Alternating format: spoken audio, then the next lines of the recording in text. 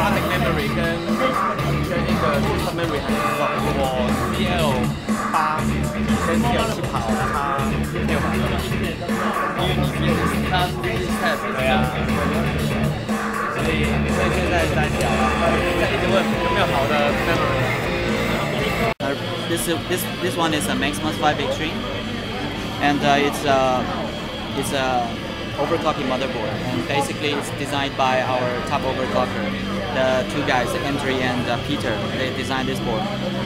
So you can see Extreme series is our overclocking motherboard. So here we have several Extreme OC features, like this one is OC key. You can real-time monitoring your system information and tweaking the voltage or frequency. Yeah, and this is sub-zero sense.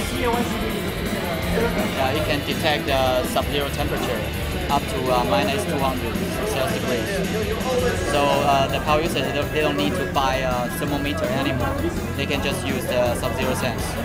And the number will show on the Turbo Key interface or our Turbo B software.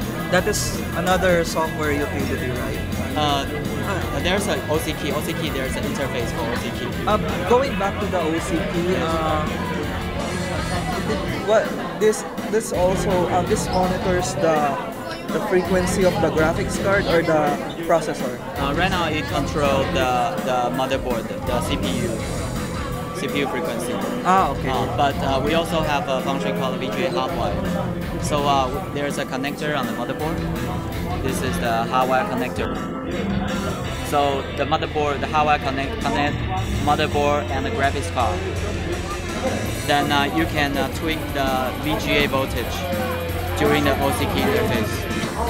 Yeah, you can tweak VGA, V4, PLL, those critical voltage. Yeah.